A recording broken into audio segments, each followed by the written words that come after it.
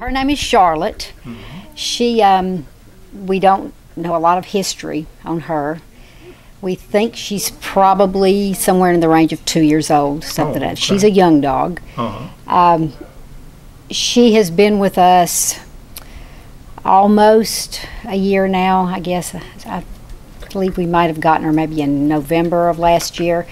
She was just found one morning in a kennel sitting out on the side of the road by the shelter. Somebody had just dumped her and the kennel on the side of the road, and she was very, very scared. She was afraid of everybody. She didn't want anybody to come near her kennel, and it was to the point to where we thought, you know, we might not even be able to handle this dog at all, because she really, really acted like she might be a vicious dog.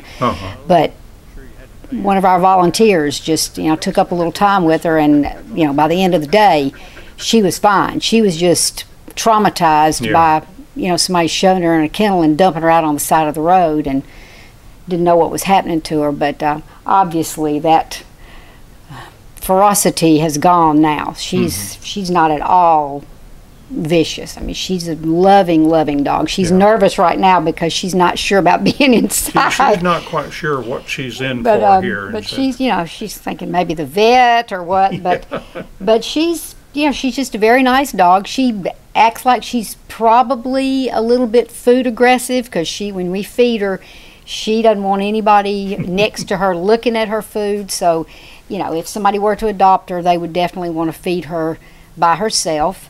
She does not appear to be aggressive toward other dogs, but like I said, we don't have a lot of background on her, so we don't know for sure, but she doesn't seem to be. It would just be one of those things where if, you know, if somebody wanted to adopt her and had another dog, you know, just need to try her out and be sure that that's, you know, the way it should be, and if not, maybe she's an only dog. But what kind of mix do you think she is? Or we think probably she's got some border collie in her, just because of the way she acts. She's very agile. She likes to run, and she's jumps, and she just acts like the border collie acts.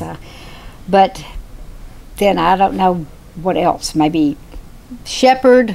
I'm just not sure what her mix is. This dog's 2. She's not likely to get much bigger than this. No. This is probably about it. This is it. And she just, I mean, she eats a lot, but she just stays just real slender and thin dog. But she's just a nice dog. So looks like definitely an outdoor dog. She would definitely prefer, I think, to be outdoors. I can see her, you know, being perfectly happy to come in and lay down and get cool or to get warm, but then to go back out and run and play some too. But, all right. Yes. Charlotte. Huh? Charlotte. Yes. Yes. Well, how's everything going at the shelter? And everything is going about the same as it has been going. It's just been so hot. We just, you know, we get out there early in the morning and do as much as we can.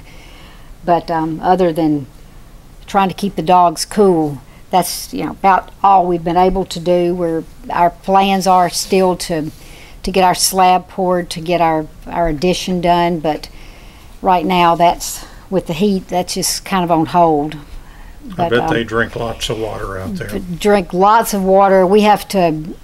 Our water bill is, you know, astronomical, because by this time today, that water is way too hot, so we have to dump all or part of it out, put fresh water in. They just can't drink it. And I mean, that is, I mean, obviously they can't go without food, but without water and 100-degree temperatures, I mean, that would kill them immediately. So we have a lot of work, a lot of folks help, go out, and we spray the dogs down. They like to be misted with water. That cools them off. They've got those that are not actually in our barn. They have shade cloth, so they have shade. And, you know, fortunately we've had some breezes, thank goodness, which has helped a lot. But, but it's you know, it's just one of those year-round things. When winter comes, we're going to be keeping them warm. So So, Now, is this dog old enough to be spayed oh already? yes, yes. So she And see, has that's been. another thing.